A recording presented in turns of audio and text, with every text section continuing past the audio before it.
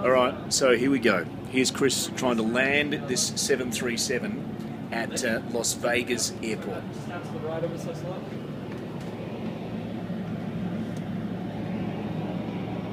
not a bad view, is it? We'll see if we survive it. That'd be nice. Be nice for the 200 people behind me as well, but we'll see how we go. That's incredible. Yeah, so if you just pull backwards a little bit. Yeah. Try not to land on any houses.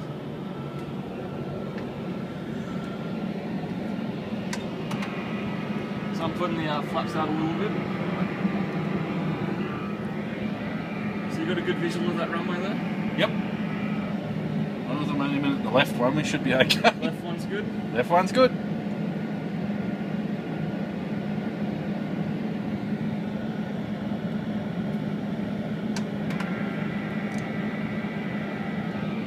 Okay, so what we want to do is just pretty much fly straight into that bottom of the runway.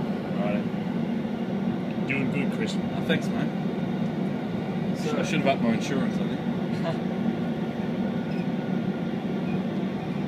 It looks so real. So just raise that nose ever so slightly, just the smallest touch. It's heaps.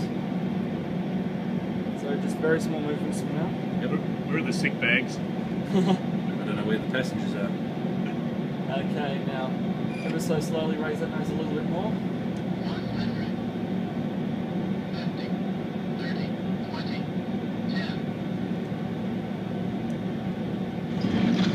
10. Beautiful.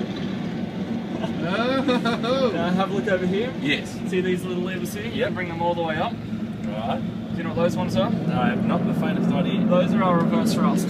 Oh, so that'll make us stop. Kind of. Instead of pushing us this way, it's pulling us back the other way. Cool. Yeah. And I want you to keep us on that center line, using your feet again. Right. Oh.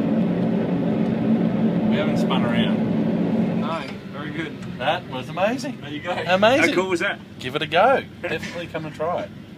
Incredible. Very good. Amazing how real it feels.